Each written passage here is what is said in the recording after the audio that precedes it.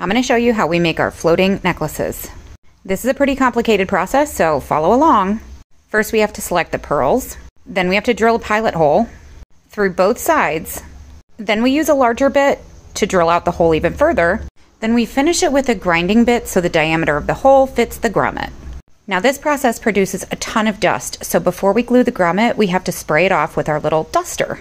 The grommets are very small, so we have to do this carefully with a little bead of glue around the outside, and then we set the pearl on top of the grommet to get it to stick. Once they're done curing in the clothespin clamps, we can thread them onto the chain. I then send pictures to the customer to see if there's any modification requests. They requested a change to the spacer beads, so I swapped them out, and then I did a photo shoot. The ripples are really hard to photograph. See how they change color in different types of light?